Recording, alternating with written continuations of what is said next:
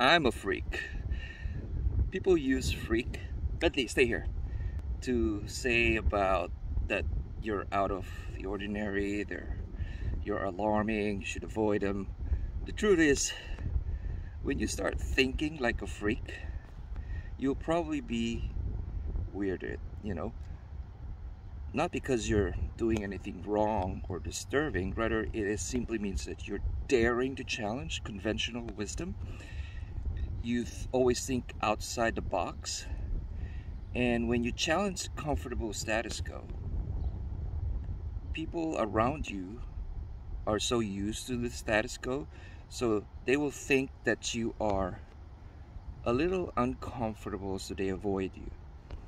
That's okay, because thinking like a freak, that's me, will ultimately be a much better decision, because you think out of the box, you have stronger faith, and ultimately you'll make better decisions because it's out of the ordinary. So start thinking like a freak. It simply means that you're committed to engaging facts and statistics and the latest on, you think ahead before you make a decision. So rather than being blown away by other people's opinion or someone's belief controls you, because you want to win their approval, right? Some people, that's why they give in.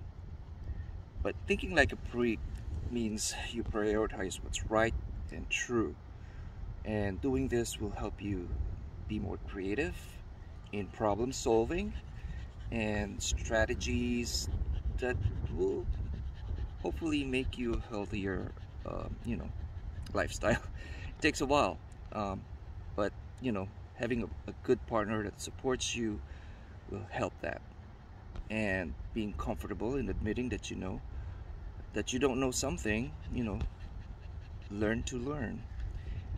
And that's why I read a lot of books, opinions, and sometimes I don't agree with them, but it helps your mind think more out of the conventional. What they say, you do the opposite. And the freedom to learn and grow and explore new thoughts. So that's my thought. So it's okay to be a freak. Till next time, have a great run.